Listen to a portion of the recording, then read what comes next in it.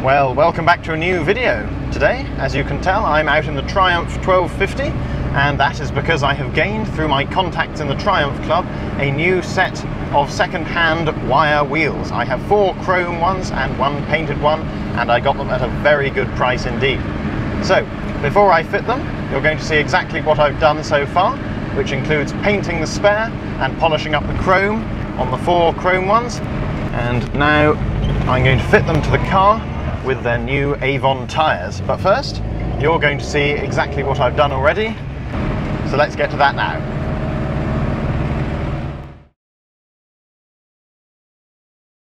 Here's the spare wheel outside on the ground, and as you can see, I've just treated the tiny bits of surface rust that were lurking on the spokes. And now I'm going to try and take this little weight off, because I'm going to have it rebalanced anyway, and just give it a little lick of paint around the spokes and maybe on the hub too.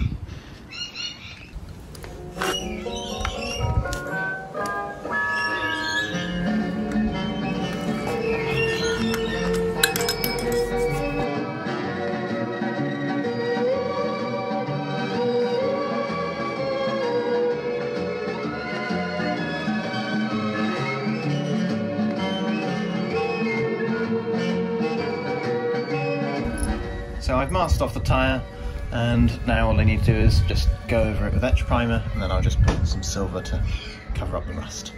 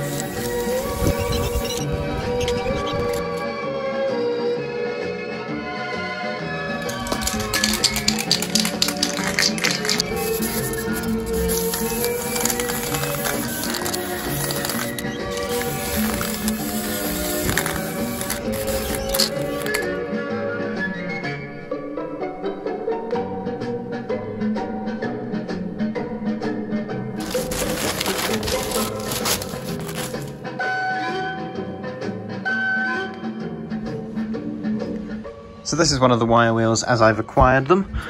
As you can see, they've all been sprayed with some oil to try and protect them, so that needs to just be polished off. And after I've used some chrome polish to make them look a bit smarter, I'll also wash them down, and that should make them look rather good.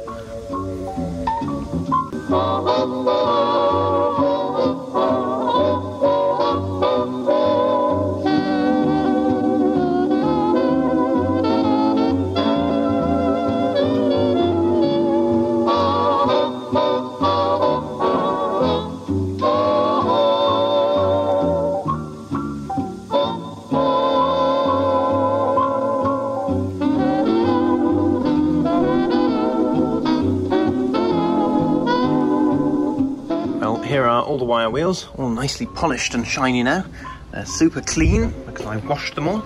Unfortunately, some of the chrome is coming off the spinners here, but I don't think that'll be too much of a problem. I can always have them re-chromed when we do the Roadster chrome. The next thing to do will of course be to have them all balanced and have new tyres put on, because from the date code the tyres are getting on a bit, although they do have a lot of tread left, so that's a bit of a pity. Oh well. The final touch I want to do is put some little stickers on. I've got some vintage Dunlop stickers, and I will put them on the sort of central hubs here, opposite where the valve comes out of the wheel, so they stand out like that.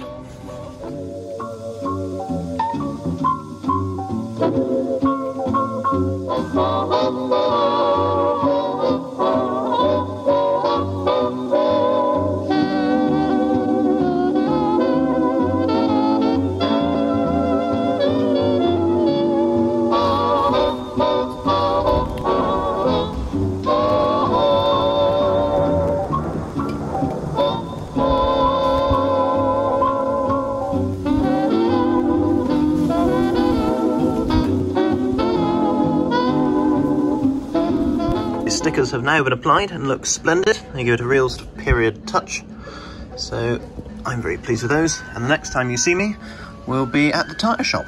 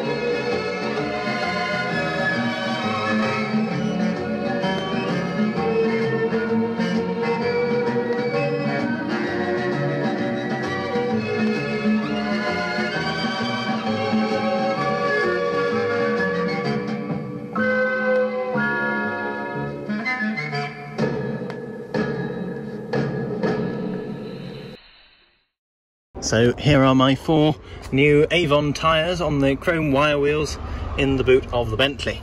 And as you can see, these Avons were made in 2019 in the 39th week, and they even say made in England. So the next thing I need to do is take them out and put them on the Triumph.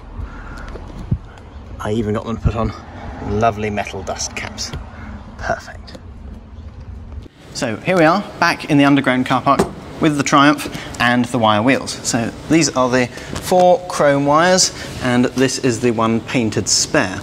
I've got 4 new Avon CR6ZZ tyres with this lovely vintage tread pattern, and I've left the Michelin on the spare but got a new inner tube for that, so we have 5 new inner tubes. I've left the spare because it's slightly newer and it's still got some tread on it, and it's highly unlikely I'm going to use it. The tyres that were on here were Maxxis tyres, but I didn't want to keep them because they were more than 10 years old. They were from 2007, so I've got these lovely Avons and they're made in England. So now I'm going to fit the new wheels and tyres to the car, and we'll see how that goes. Here are the tyres which are currently on the car. They are Continental Contacts, and I've no idea how old they are because they have a pre-millennium date code. So they're at least 22 years old, and obviously you can see from the cracking that they are in dire need of replacement. It's a pity about the nice wheel trims here, but I think the chrome wires will look much better. So I'm going to start by removing the wheel covers and slackening off the nuts, and then I'll jack up the car.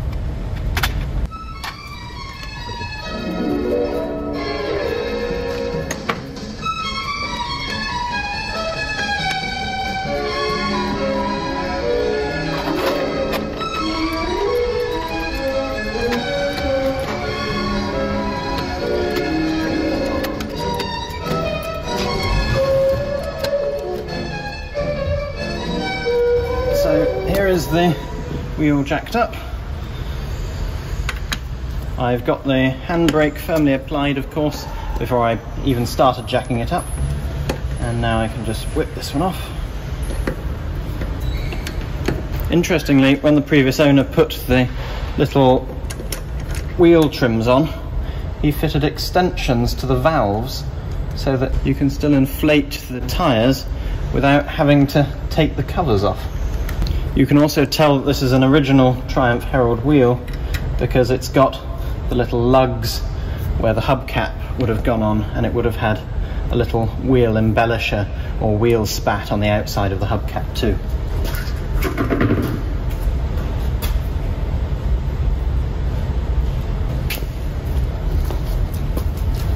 Here is my wire wheel. As you can see, it's a right-sided wire wheel.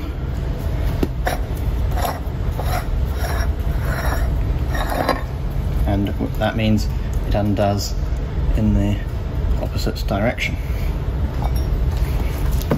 If we take the hub adapter out, we can fit that onto the hub like so, and then put the wheel nuts on top of that. When you're buying wire wheels, it's very important to check that the spokes aren't damaged and the wheel is in true, which means that it's not warped on any axis, because otherwise you'll get the most appalling wobble and it's nigh on impossible to balance it out. Luckily the chrome ones are pretty well in true, but the spare one, as we discovered at the tyre shop, is horrendously out. Unfortunately, I've discovered that my bar with the socket on the end doesn't fit on the hub adapter because it doesn't clear the edge there, so I'm having to use this open one, this open spanner, which will make torquing the nuts up very difficult indeed. I'll just have to do them up as hard as possible. Also, when buying wire wheels with spin-on hubs like these, you need to check the splines and make sure they're not worn, because otherwise you could end up with a car that is completely uncontrollable, because the brakes, of course, won't enact on a wheel that spins on this area here. So this is what I mean by the splines on the hub of a wire wheel, and of course when you buy wire wheels you need to check them for wear very, very carefully, because of course if they're a bit worn, then during an emergency stop you risk them all shearing off, which of course would then disconnect both the brakes and the drive from the wheel, which would be really very dangerous. Luckily I have an assistant who is pressing on the brakes, and that'll allow me to get more torque on the wheel nuts here.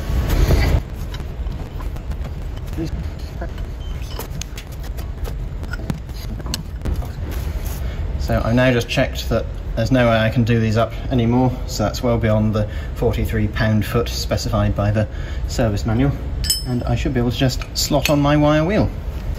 Interestingly, if we look at the sticker on the tyre itself, we can see that the tread pattern is vintage, and therefore it's advisable to fit the tyre to a car made before 1990.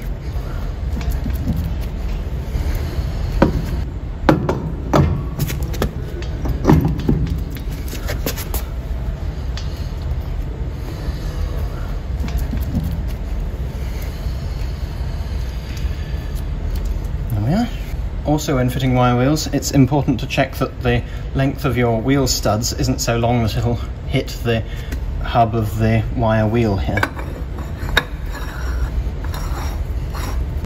And then the spinner goes on like so. And this one tells you, it says it's for the right side only, which means that they tighten as you drive along.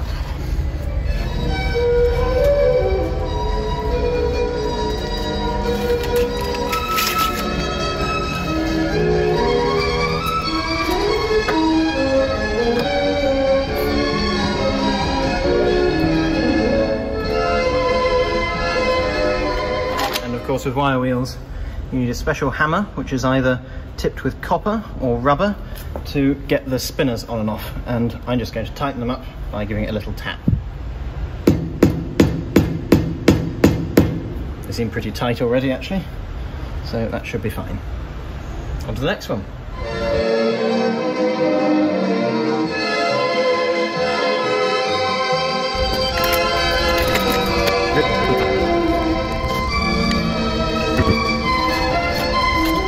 So, of course, at this point I ran into an issue.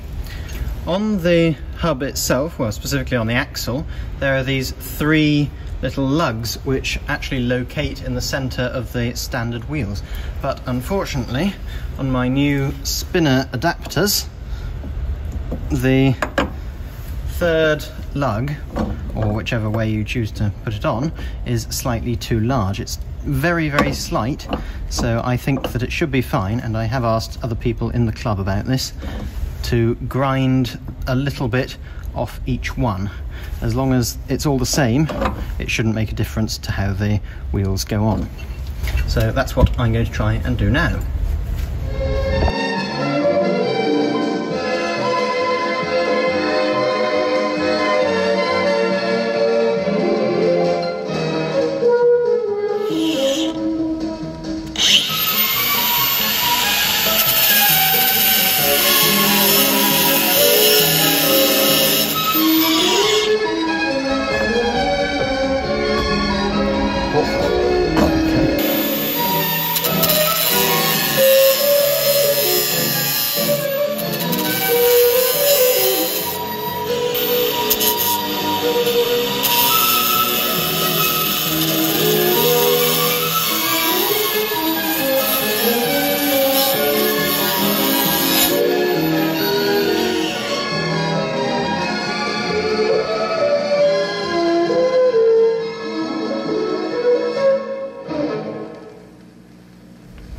Good. That wasn't too hard. Now I'll put the nuts on and then we can put the wheel on.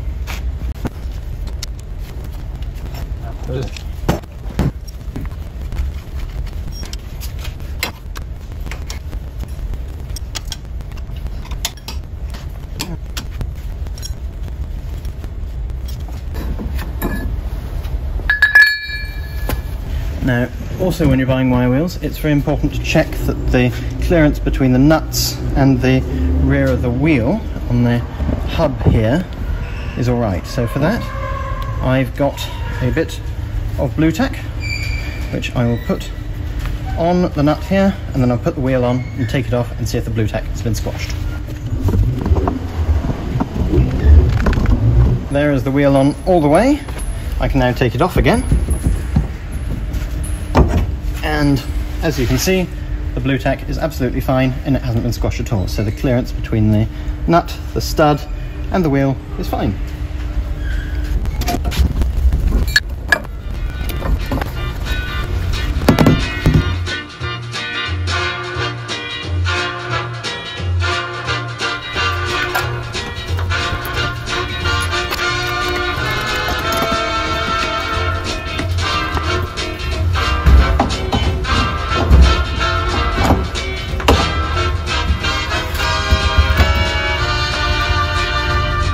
As you can see on this side, the problem is exactly the same as on the other. There's just a slight gap between the hub and the adapter because of those 3 lugs. So I'll get to work and grind them down ever so slightly right now.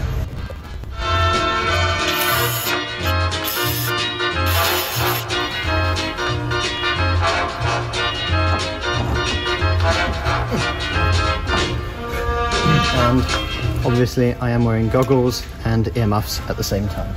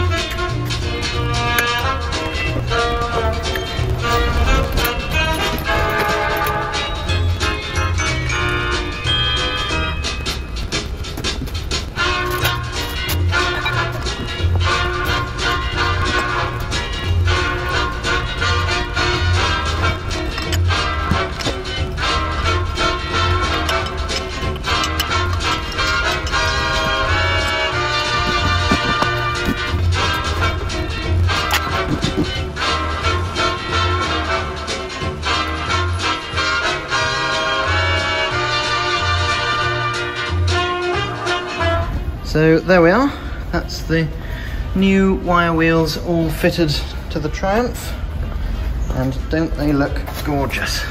I'm really pleased with how they've come out. This one is leaning out, but that's normal because it's got a swing axle, so don't worry about that. That'll straighten out when I take it for a drive. Speaking of which, I think it's time to do that now.